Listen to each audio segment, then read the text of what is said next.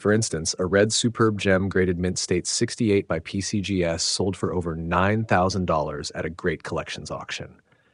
Now let's talk about a real rarity. While the 1951D itself isn't the rarest of Lincoln cents, there is a specific variety that truly stands out. The 1951DS Lincoln cent over mint mark, designated as FS511. This intriguing error occurred when a Denver mint mark was punched over an already existing San Francisco mint mark. These over mint mark errors are a collector's dream due to their unique characteristics and scarcity. To identify a 1951 DS over mint mark, you'll need a keen eye and possibly a magnifying glass. Look closely at the mint mark on the reverse side of the coin.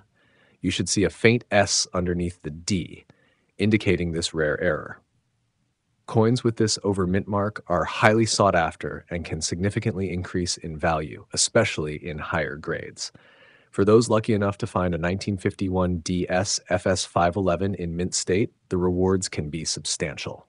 A specimen in mint state 67 plus red fetched nearly $5,000 at a great collections auction. If you enjoyed this deep dive into the 1951D Lincoln cent, don't forget to like, comment, and subscribe for more numismatic treasures.